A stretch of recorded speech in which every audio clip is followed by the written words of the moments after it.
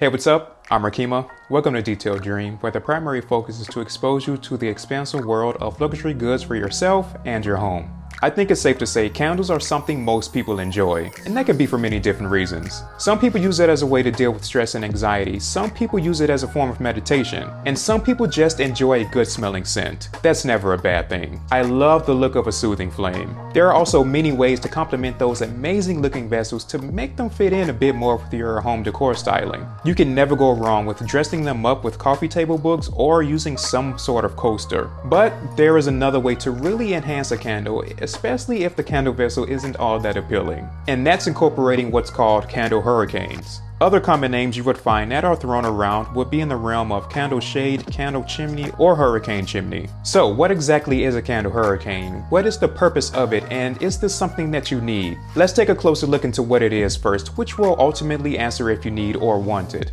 To make a long explanation short, a candle hurricane stems from a hurricane lantern or hurricane lamp. You know those vintage oil lamps, or sometimes you may see them with a taper candle inside of them. These types of lamps has always been around, like in those old vintage movies, and you probably never realized what it was or the purpose. The name hurricane lamp is somewhat ambiguous. Hurricane is the name for a tall cylindrical or barrel-shaped glass dome placed around a candlestick to protect the flame from drafts. A candle hurricane shade is very similar but is attached to a wall candle or candle holder. They were mostly used in the 18th and 19th century by the wealthy since candles were really expensive to buy. Hurricanes were not used with the typical lighting source for most households way back in those early days. They're primarily made for taper and pillar candles, but we are not in the 18th and 19th century anymore. I use them for my scented candles and they work just fine with very good benefits and a few drawbacks I will mention shortly. Around the mid 19th century, kerosene was introduced and these candle holders began to fall out of favor.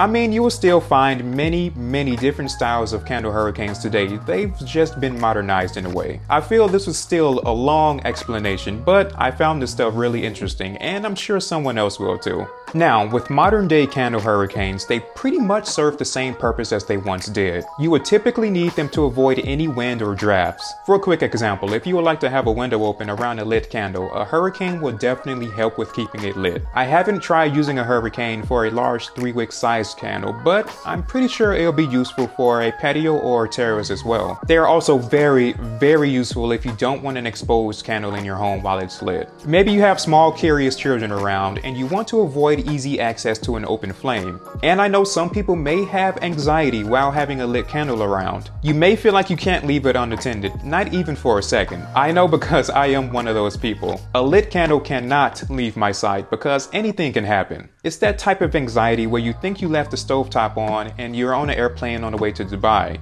Dubai sounds really nice right now. It's the first name that popped in my head. Not saying hurricanes will be the end all to every situation, but they can provide that sense of safety where there's a layer between your home and the candle flame. I do want to point out, depending on the width of the hurricane, it can get a little warm to the touch, so just be mindful of that. If you're using the open-ended cylinder style, you will also need something under the candle to protect the surface from any heat. You wouldn't need to worry about this if you have one with an enclosed bottom. I did find when burning a candle inside the hurricane, the scent was amplified so much greater than the candle just burning on its own. The subtle candles in my collection have been getting a lot of use with it, just to say the least. You continuously get bursts of scent throughout the space. It's pretty amazing. Also, if you've been dealing with tunneling issues, a hurricane will help with burning your candles more even. However, there's a bit of a caveat to these great benefits. There is always a trade-off somewhere. Since more heat is contained around the candle, the wax does burn considerably quicker. What takes 3 hours for a full surface melt without the use of a hurricane. Using one takes about an hour to an hour and a half. I don't know about you, but I prefer a good slow burn. I'm sure it has something to do with the width of the hurricanes that I have, which I will get into in a moment. But I will be picking up a couple of different sizes to see if there is any difference with burn time. And I'm sure having hurricanes that are too wide will almost be like not having them at all, so I have to find that perfect medium. Or if you already know, let me know in the comments. While performance of scented candles are improved drastically,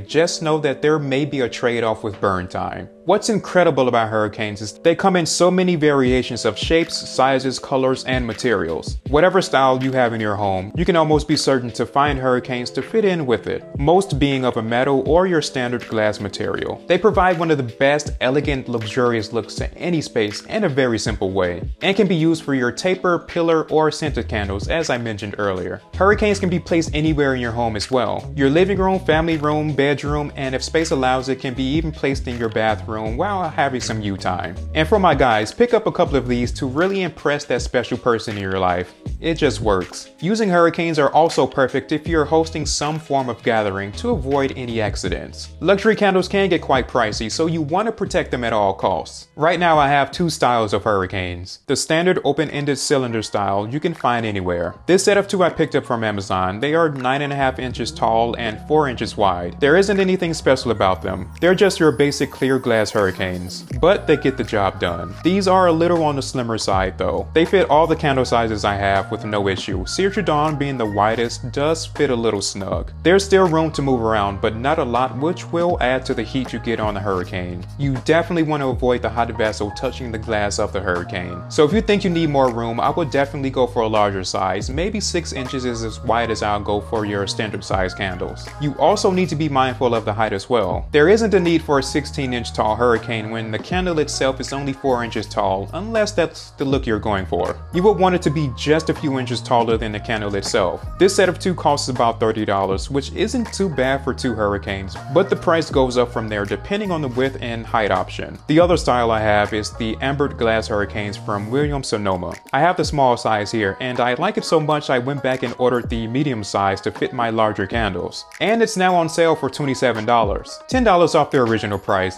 I know, lackluster, just like most of the Black Friday deals. But at least it's not full price, right?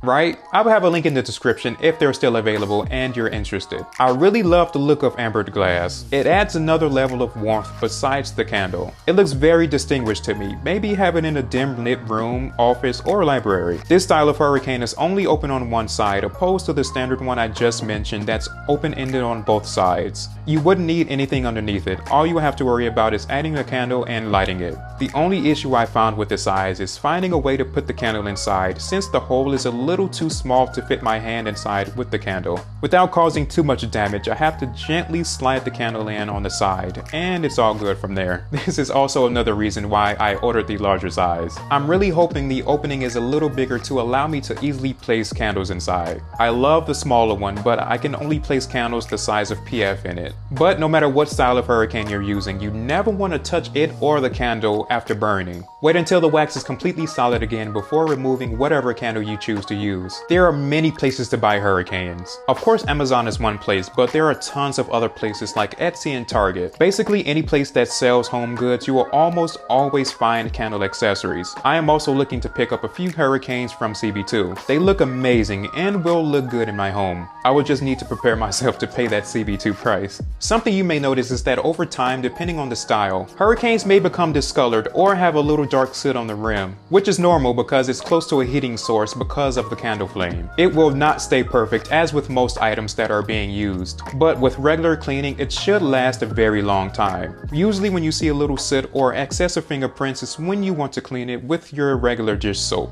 But as long as you're trimming those wicks, soot shouldn't be a cause for concern for a while. Candle hurricanes is a tool that you can add to your collection for safety or when you want to take the look and feel of your space to that next level. Are hurricanes something that you already use? Let me know in the comments. I'm glad it's not the 18th century where we have to walk around our dark home with a hurricane lamp. And imagine not being able to afford one. You have to keep relighting your candle every time the lightest wind blows it out. Well, that's going to be it for today's conversation. As always, thanks for watching. I will catch you in the next one.